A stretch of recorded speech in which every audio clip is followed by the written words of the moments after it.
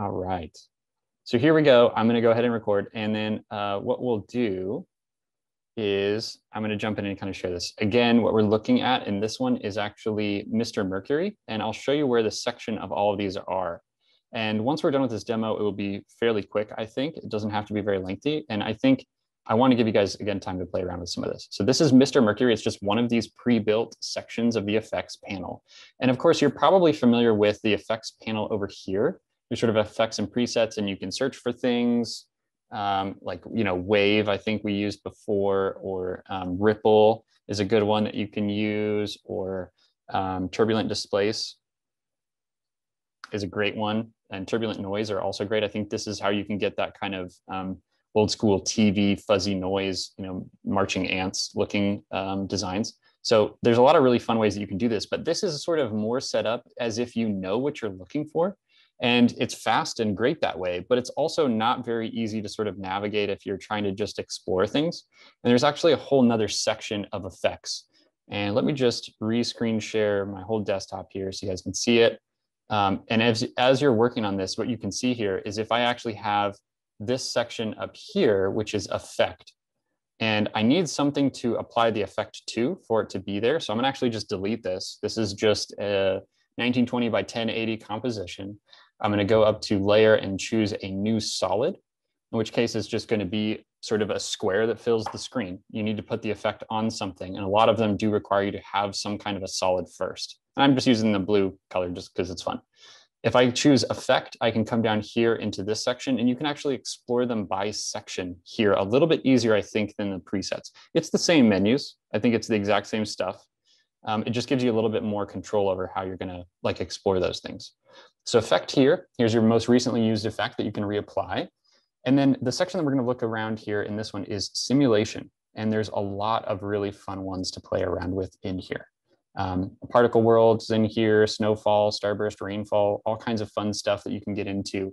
But they're really fine-tunable, and they have a lot of opportunity to be changed and edited along certain layers. So let's just play around with Mr. Mercury first, because it's pretty fun.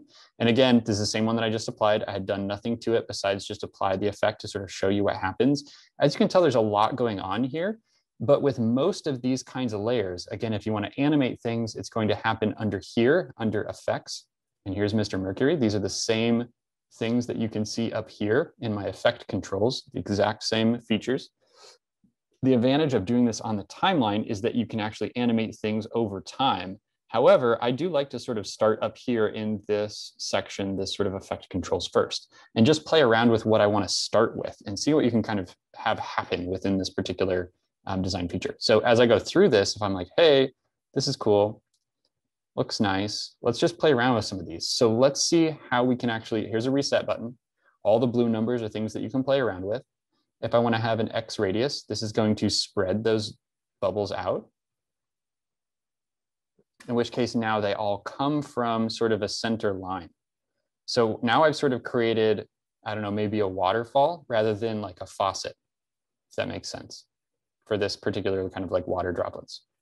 So this sort of looks like it's all coming out of the center point when this is low on the radius, versus expanding the radius to include something that's very like wide or large. In which case, if I extreme this by a lot, you may be able to see some opportunities where you're having less of those objects included just by changing that one feature. Now, there's other ways to have less included as well, but as a way to sort of explore these, I think playing around with these kind of features in combination with the different kinds of layers that you can put this on is going to give you a lot of opportunity to sort of like play around with and change what some of these are.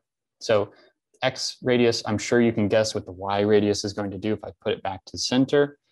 The Y radius is going to, again, make it go from the top. So still coming out from the center point, still flowing down, and still slowly kind of disappearing as it appears, and then slowly disappears as it gets smaller in scale. So you just have this kind of what's called a birth rate and a death rate of these particular little blobs.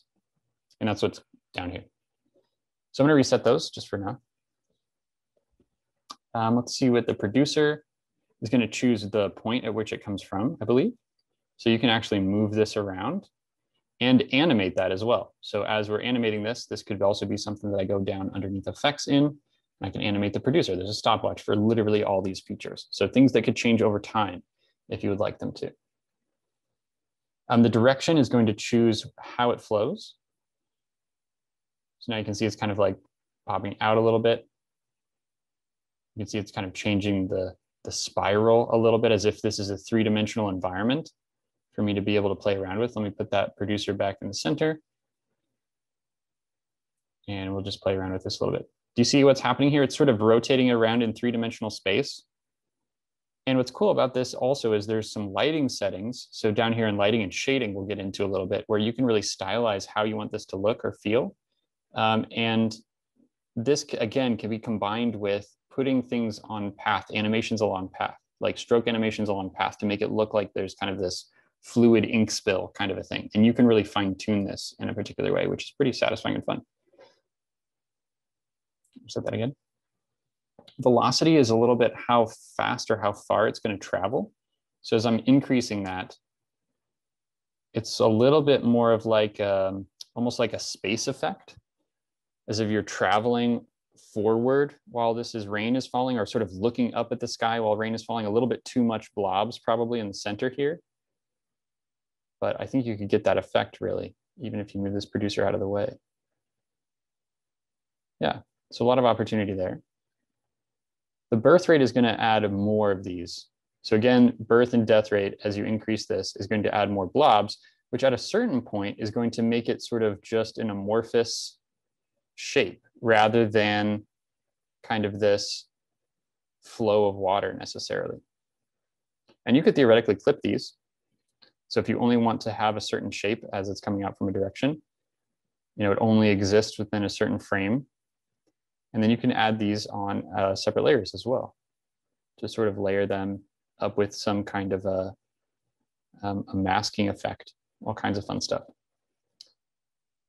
Longevity is how long they last, in which case, if I turn this way down, there's kind of a fun feature within this as well, where they're just going to kind of bubble out. Do you see how much different that is compared to what it was before?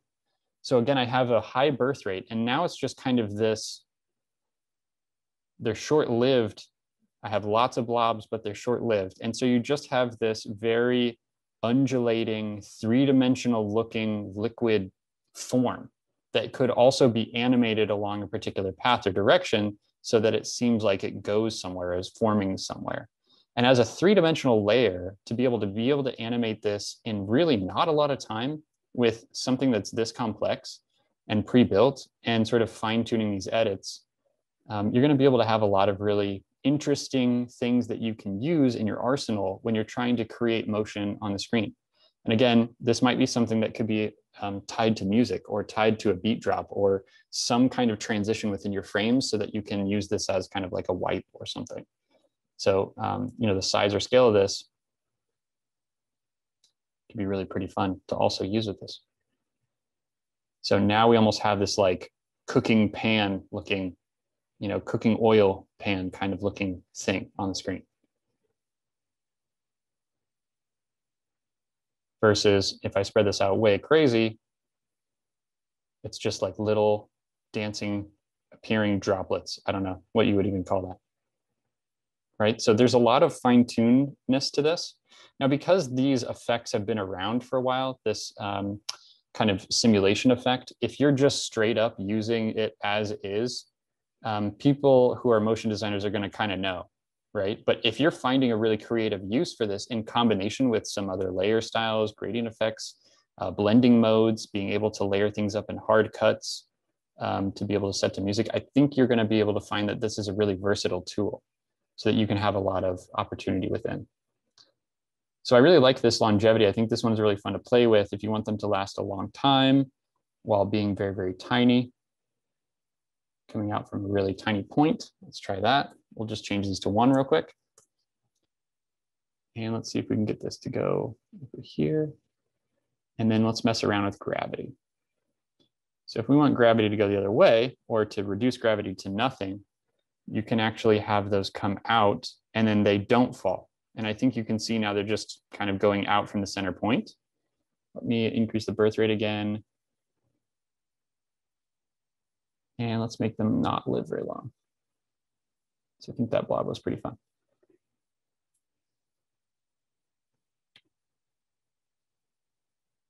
Right, so now it's not falling anywhere. It's just sort of disappearing at the edges. I think there's an opportunity to do something that may look a little bit like fire in a particular way on some of these edges, especially if I move this to a particular edge and cropped it in a certain way. Maybe increase the size or resistance of this. That's much more of a forming of a blob, so maybe that's not the right one. Can make it a little bit spikier maybe. We need to die faster.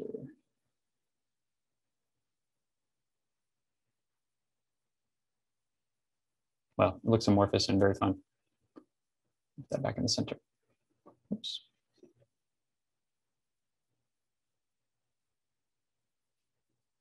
Okay. So gravity, I think, can also go the opposite direction. So if you wanted it to sort of fall up or float, that's also an option. And let's get this to be very short. A lot of blob. Goes really fast. And then animate that a long time. I think there's some fun opportunity here. And this is just one of the features. And I've applied it to a solid blue object that has no other motion applied. So in combination, I think there's a lot of opportunity. And I'll give you guys some time to play around with this too. So yeah, lots of ways. I'm not sure I remember exactly what extra does. It's been a while. See twirly? Let's see. Let's make it last a little bit longer so we can see what's going on. Sort of coming out at a little bit of an angle. See that little bit of spin there? I reduce this a little bit, make it a little bit slower. A little bit of twist there. Oh, there's a fire option even. Ooh, here we go.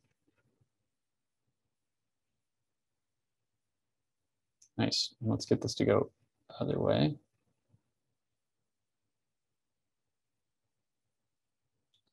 Let's see.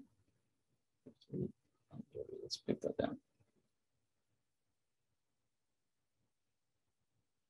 It's a little bit more fire-like, in at least the undulation direction underneath on the bottom. Looks a little bit better.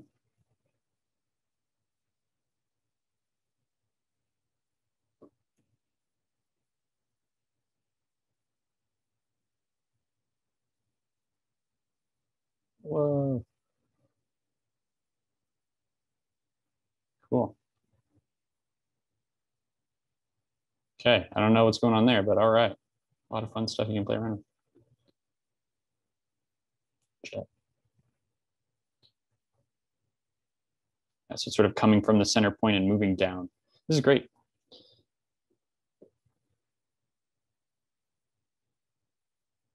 A lot of opportunity to do like a smoke effect or a flame effect from a jet there.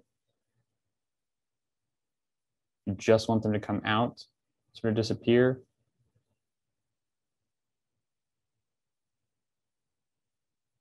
All right, and then birth size, right? How big do you want those blobs to be? I mean, that is pretty fun right there. This is kind of a nice little piece. If I were to rotate this maybe 180 degrees the other direction. This is almost like it's very stylized illustrated flame. Change the color.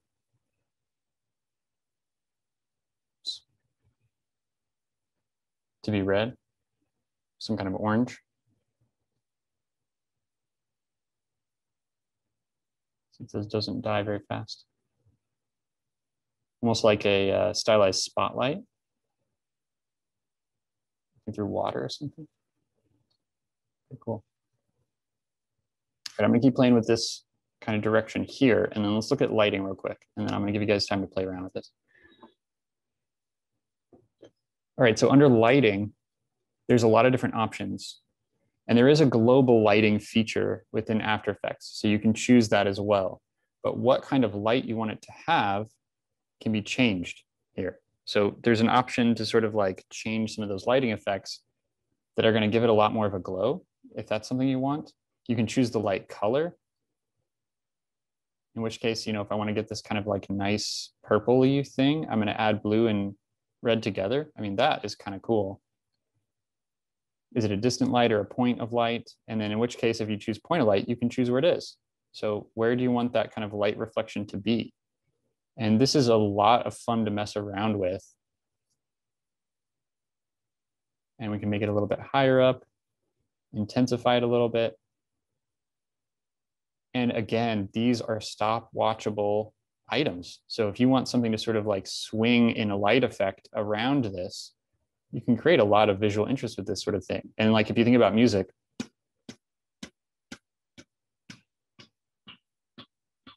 there's some fun there. I think there's a lot of opportunity.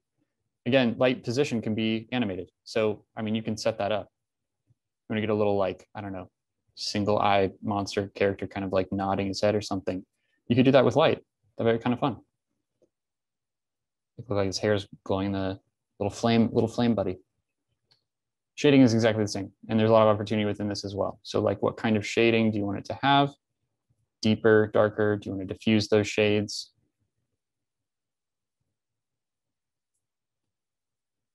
Settle it a little bit.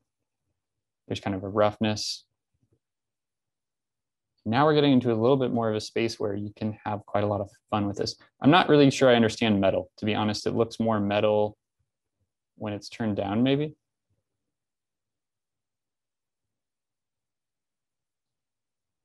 And material opacity.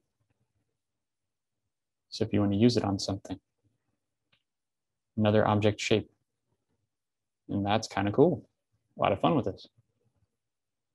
Now, the reason I show you these things, this lighting set, the birth rate, death rate, a lot of these kind of gravity and resistance, extra velocity, the direction, the X and Y radius of the producer for sure. A lot of these features that are in this effect simulation use these CC ones. There's just Creative Cloud, I guess Adobe's branding their stuff. Anything within this sort of simulation section uses a lot of the same controls. And I think that is something that is pretty consistent. I have in no way used all of these, but as a sort of formula for the way that these are composed, a lot of the distortion section is going to have a lot of the same kinds of features that you can edit and change within that effect section. So when you start understanding that these are things that you can dive into based on a particular area that you're interested in exploring, you don't always have to rely on, you know, a YouTube video to be able to add, you know, snow or something or starburst or whatever it is to be able to direct you to these kind of sections. And I want to give you guys the, I don't know, permission, the power to be able to come in here and sort of say, okay, well, let me see what noise and grain can do. And then you know that anything that you put into this noise and grain section, you know, turbulent noise is going to be stackable with any other effects. You know that a lot of the features, the evolution is a very common one with this, that you want something to sort of like change over time and to animate it over time. You're going to get a lot of these pretty cool like effects that you can add in there. And so I want to just sort of like show that you can do that, you know, which is pretty fun. So yeah, you can stack these things. Okay, I'm going to pause the recording there, have some Q&A, and we'll try it out. How do I do that? Pause.